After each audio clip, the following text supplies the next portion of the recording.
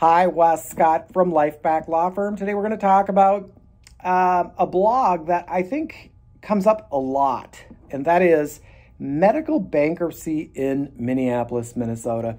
A lot of people will say to us, hey, I need to file a medical bankruptcy. Well, there's no such thing as a medical bankruptcy by itself, but they're referring to a Chapter 7 bankruptcy to get rid of their liability on medical debt. Look, I think the liability, the bills that you can get from medical debt is atrocious. And then if you have a child or if you're sick with something, cancer or stroke or diabetes or whatever. I mean, I don't have to tell you, the bills can be atrocious.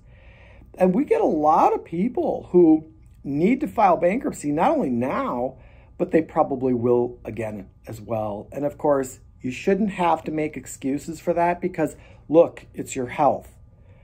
And if I've got to file a bankruptcy for my health, I mean, that's what you got to do when the time is right.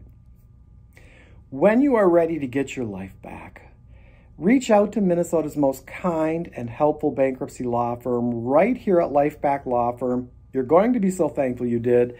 And don't forget to hit the subscribe button.